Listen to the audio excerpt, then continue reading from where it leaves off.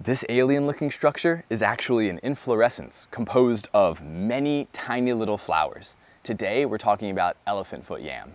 Let's botanize. At the moment, this reproductive structure is the entire above-ground portion of this plant, Amorphophallus peonifolius. When it's done flowering, it'll send up a single large vegetative leaf, which you can see forming right here. So let's break down the structure of this inflorescence. On the outside, we have this fleshy modified leaf-like structure called a spathe. Inner to that, we have this column called the spadix.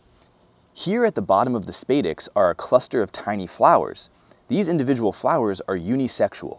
The ones on the top only produce pollen, and the ones on the bottom only produce seeds and fruits. This inflorescence emits an acrid odor, and if you look carefully, kind of looks like rotting meat.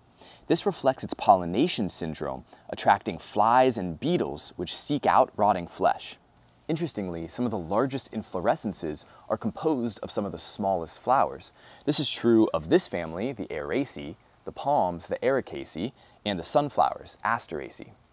In lineages with small flowers, it might be easier to aggregate individual flowers to evolve large inflorescences than it is to evolve larger individual flowers.